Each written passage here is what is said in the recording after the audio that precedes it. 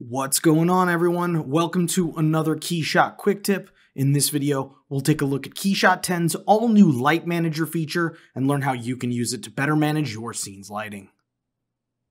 Along with the addition of light gizmos and updates to physical lighting in KeyShot 10, Luxeon has also introduced the all-new Light Manager feature, which makes managing your scene's lighting easier than ever.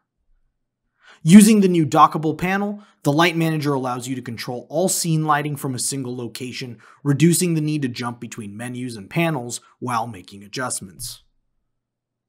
With your scene open, you can access the Light Manager 3 different ways. You can select it from the window menu at the top of the program window.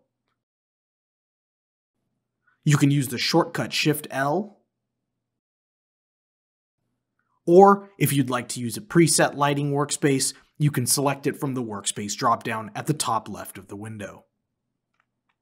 After your Light Manager is open, you'll notice that light controls previously found under each individual Material Properties subtabs can now be quickly and easily accessed from a single list.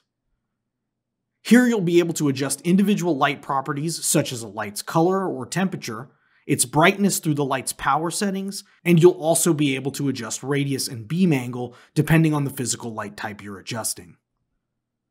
At the top of the manager, you'll also find a series of environment settings to adjust, as well as an environment dropdown that lets you switch between saved environments. KeyShot 10's Light Manager is a great improvement that helps make setting up your scene's lighting faster than ever before, so next time you're working with lights in your KeyShot scenes, give it a try and you'll be sure to make lighting your scenes an absolute breeze.